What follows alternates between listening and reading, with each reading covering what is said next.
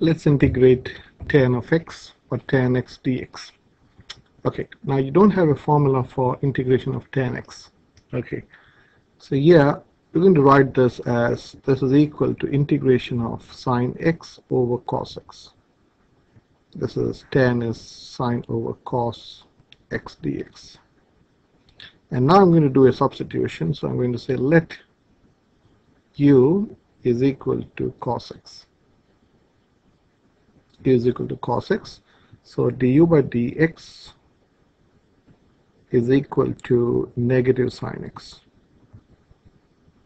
Okay, so I'm going to multiply both sides by negative 1. So this implies negative du, and multiply both sides by dx. So you can understand minus du is sine x dx. So this whole numerator changes to this whole thing, sine x dx can be replaced by minus du, and this cos x can be replaced by u. So this becomes integration of minus du over u.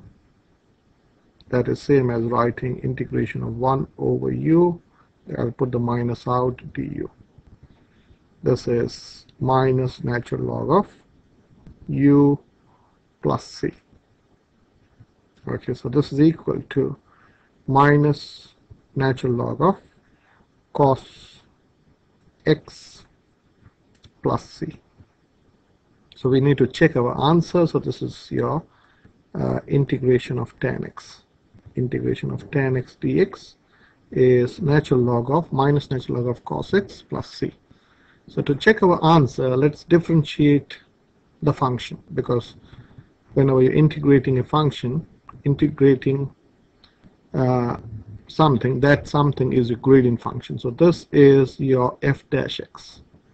Integration is the opposite of differentiation. So this is f dash x. So this should be f of x. So what we are saying is if you differentiate this, you should get this back. So d by dx of minus natural log of cos x plus c, which will be equal to this differentiates to 0. I'll put a minus times so minus, this will be minus, differentiation of natural log is 1 over x. So this is 1 over cos x. And then you differentiate cos. If you differentiate cos, what would you get? Differentiation of cos x is minus sine x. Okay, plus 0 if you want to write. So this is nothing but this negative, and negative will become positive. So this is sine x over cos x, which is your tan x. So our integration was right. Okay, moving on, I'll do one more question. This is integration of x squared plus 1 over x squared. Now here we don't need any substitution. We can write this as integration of x squared over x squared plus 1 over x squared dx. I've just distributed this x squared to both x squared and 1.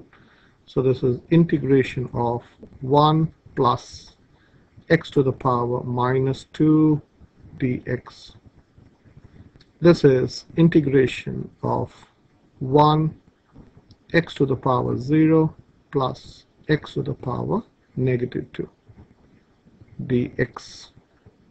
So integration of this would be x plus, in integration you add the power by 1, increase the power by 1, negative, and divide by the same power, plus c, the constant of integration. So your final answer is x minus 1 over x plus c.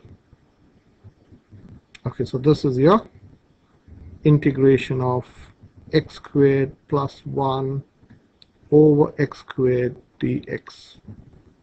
So let's check by differentiating this.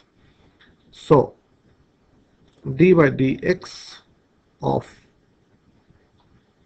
x minus 1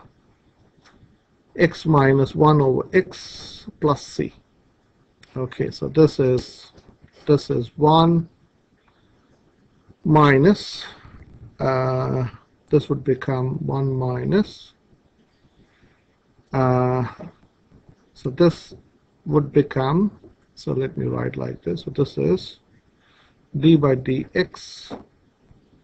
Okay, so this is equal to d by dx of x minus x to the power minus 1 plus c.